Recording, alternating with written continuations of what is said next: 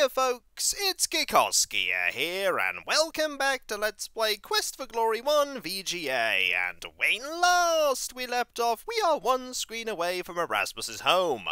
But we're actually a long walk and a mountain climb away from Erasmus's home, and we do not have the stamina to do that without falling face first on the ground halfway up. So, let us rest.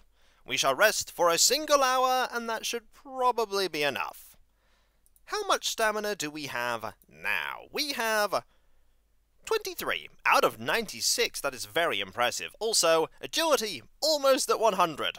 And that's awesome. Also, weapon use almost at 100. That's awesome.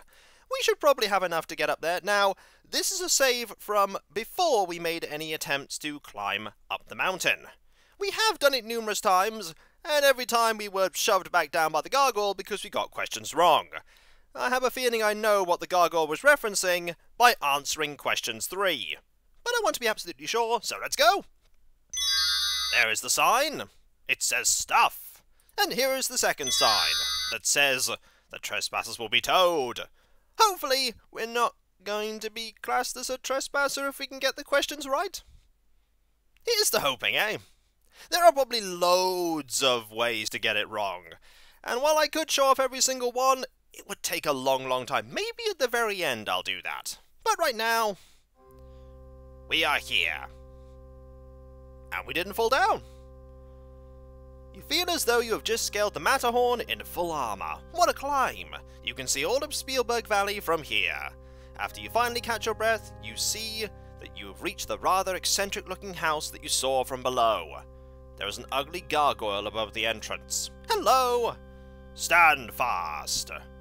He who would the wizard see first must answer questions 3. What is your name? We are Derek. What is your reference? Oh, yeah, we're referencing this, are we? What is your quest? We want glory. What is the mean airspeed of an unladen swallow?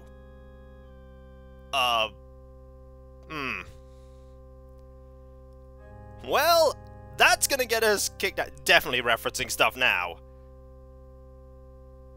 Yeah, we're gonna go with the top one. African or European? I have no idea. Have to ask the boss sometime. Oh well, you win. The wizard will see you now.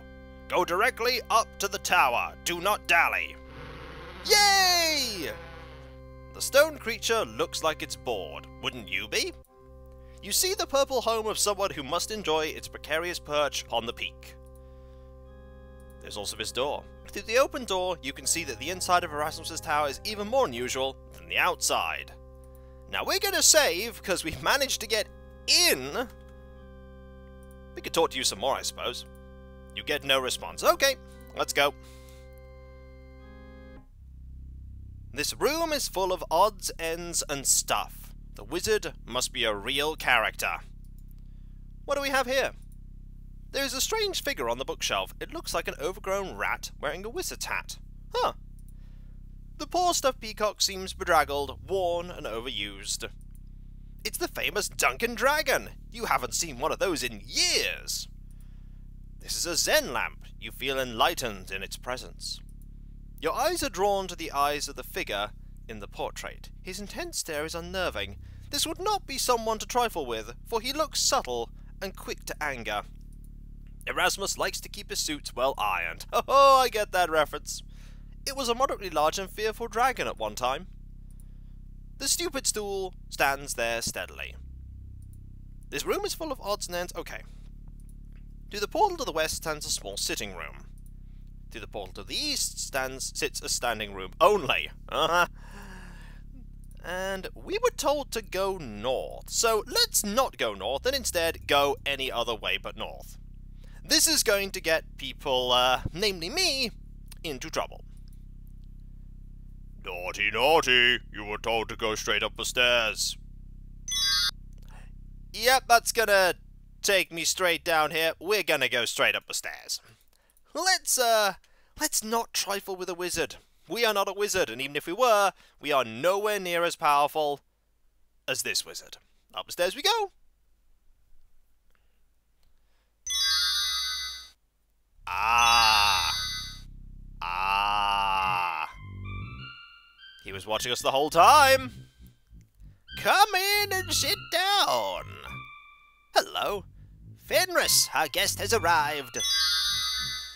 Cheese, please. Ah, that's your familiar. Magic cheese.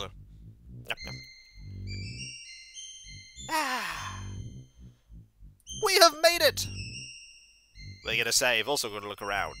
You are certain those are curtains. The stones at the base of a tower spire.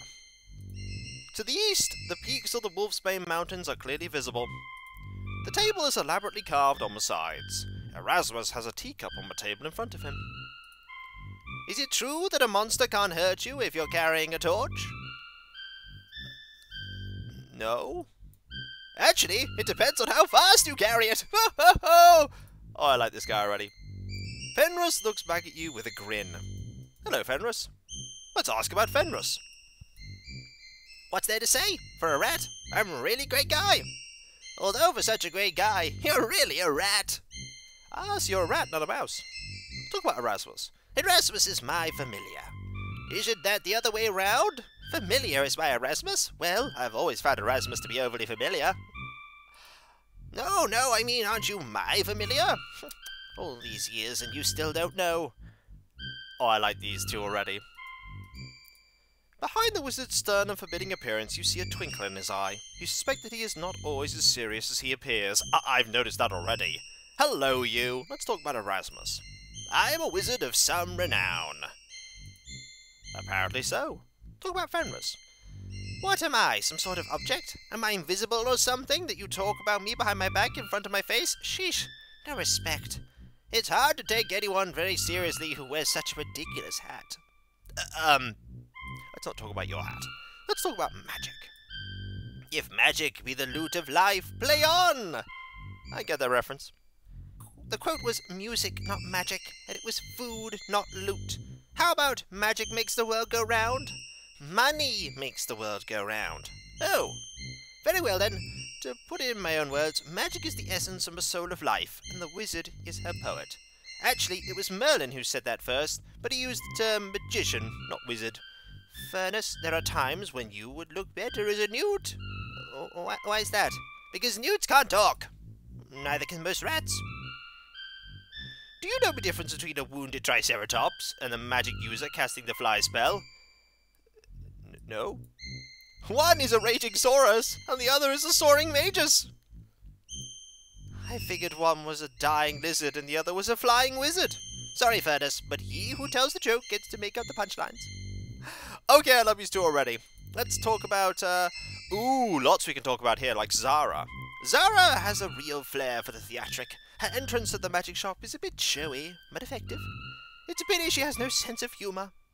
Just because she doesn't laugh at your jokes doesn't mean she lacks a sense of humour.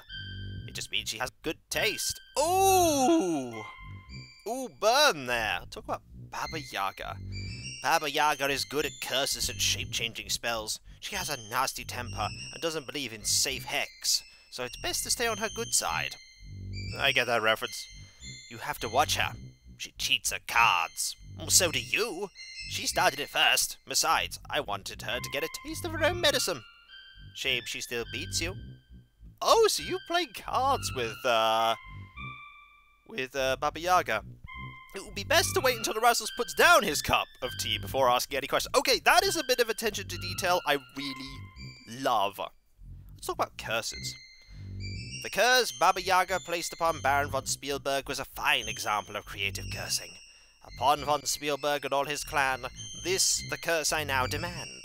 What I will shall come full measure, so ye shall lose all that ye treasure. Of course, the problem is that for every curse there is the equal and opposite counter-curse. Counter-curse? A counter-curse is a cure for a curse. It usually works against the one who cast the curse in the first place. The counter-curse for the curse of the Baron goes... Come a hero from the east, free the man from in the beast, bring the child from out the band, drive the curser from the land. So to break the curse, a hero must get rid of Baba Yaga in addition to all the other things. It does not reflect well on Baba Yaga.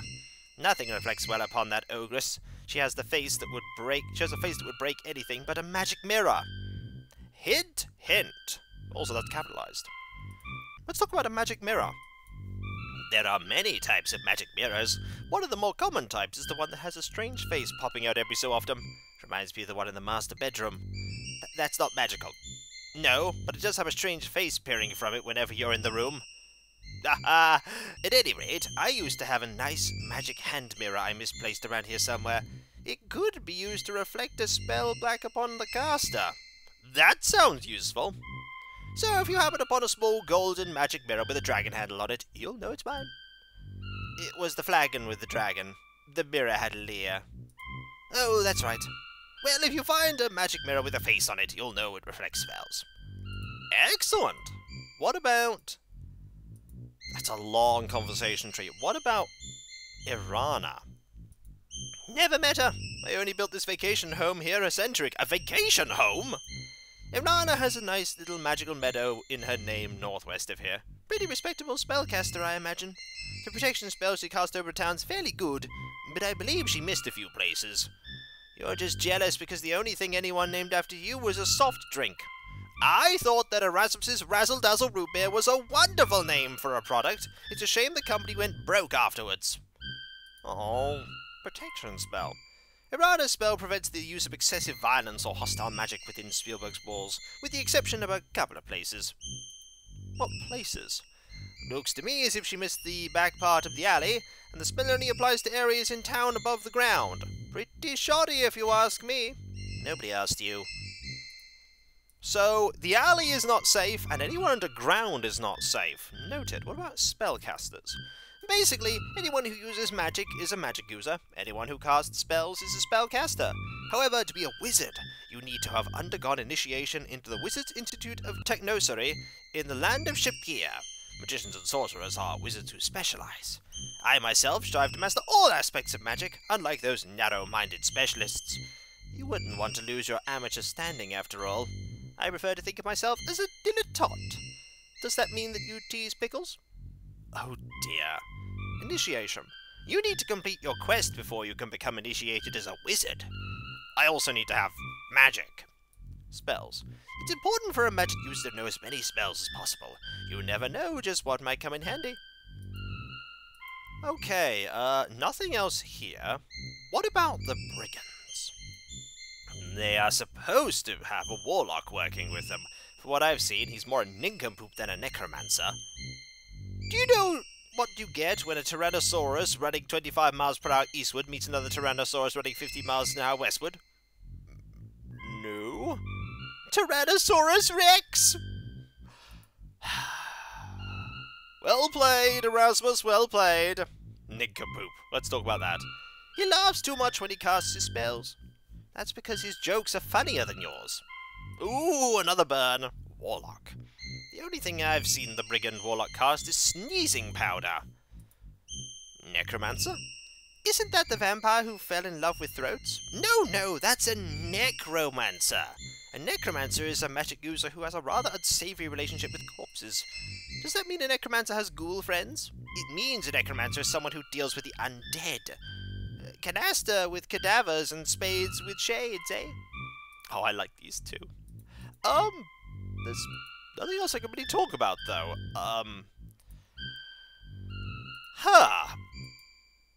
Do I want to show you anything? Do I want to show you, like, the gem? It doesn't work. Okay, what if I show the potion to you? Nope. I'm gonna do something dumb here. I've just saved, haven't I? Yep, sword. Nope, can't even sword. What about, I don't even have any rocks. Well, there's not a lot else I can really do here, I suppose. Did you hear the joke about the witch's broom? No. That's odd. It's sweeping the valley. Let's just brush that one aside, shall we? Yeah, I know, Derek, I know. But we have to listen to them. This is important. He got us all the way up here. He's drinking his tea. He's got a chance to tell jokes. I mean, I'd take it if I had the chance. Do you know the difference between a cheetor and a comma? No. A cheetor has claws at the end of its paws, and a comma is a pause at the end of a clause. He's having way too much fun with this. He is having way too much fun with this. Oh, you. Also, what time of day is it? Mid-afternoon, okay. We probably don't want to do any more. Do you know which has more legs? One cow or no cow? No. Yeah, alright. No cow has more than 4 legs. These are too easy. Can I look at the tea? The tea in the cup sitting on the table seems to refill itself as the wizard drinks. Oh, a lovely bit of attention to detail there. That you can look at the tea. That's wonderful. Like, that is some care there. Do you know what time it is when Otto walks through your door? No. Time to get a new door! I could sit here all day. I could genuinely sit here all day. Also, that is a very windy staircase. No handrails again. No safety here, Erasmus. You need to deal with that. Do you know what's big, purple, and eats, Ungefähr dinge? I don't know what that is. No. Big, purple, ungefähr dinge eaters. Large, purple, ungefähr dinge eaters are all too common in the forest these days. I don't know what that is either, Derek. You have to rely on somebody who actually knows the language there. I don't. This is probably a far more interesting conversation as a wizard. I am not, so I'm just sort of here. Is it true that a monster can't hurt you if you yes. Actually, it depends on how fast you carry it. Okay, I think we're looping now, so let's, stand up. Not in my house, you don't. Oh. Oh! We just teleported away. I don't know if that was the right way to leave the house, but, we left the house. So, we are not that far away from Irana's Peace. We probably want to go there, rather than, head back to town. 31 stamina should be enough to fight anything if we come across any, bad guys. There are a few things that we need to go and, fight at some point. There is the ogre. We could try and fight that ogre we found. That would be interesting. Let's see if we can do that. But first, up here. Someone said as well there are a couple of trees that you can try and climb while you are, oh no! Oh no! Can I kill you? I might be able to kill you now! Oh, I can kill you now! Oh ho! It's dead, of course. Doesn't smell very good either. Do you have any loot at all? You search your opponent. Some of the Cheeto's claws have been broken off or damaged, apparently in battle. You remove the remaining claws and put them away in your pack. Hey, hey! We could defeat Cheetos now! That was not that difficult. Also, inventory, how much do they weigh? 5 Cheeto claws, and they weigh 0.3 pounds. That was a fine battle. Our stamina is... ooh, it's not bad. We could probably fight another one of them. Oh, we need to replace a save now. So, let's delete this one. And, save there. So that next time we have another save slot. That was quite a fight. So we can defeat Cheetos now. Also, finding one of those just out in the open. Bit scary. Bit scary. But we can defeat them now. Okay. 172 points, by the way. Hello, bandit! I mean, I will absolutely destroy you. Hello. You don't stand a chance. No way. No way at all. Also, I'll take your money. 8 silvers. Not bad. You know what else I'm going to buy? One of those unguent potions from the healer at some point, because I feel like we're going to need one. Safe and sound. Let's grab one of these. Nom nom. Delicious. And we shall rest.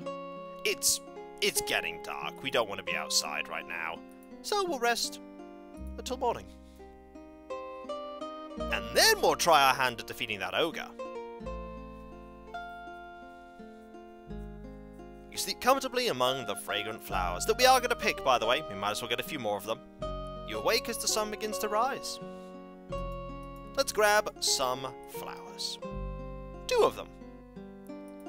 Might as well get some more money. And so, when we come back, folks, we have met the wizard Erasmus, spoken with him a lot, and defeated our first cheater, quite capably. Next time, that ogre. Hopefully. Hopefully. And so, I'll catch you next time, folks, and I'll see you then. Later.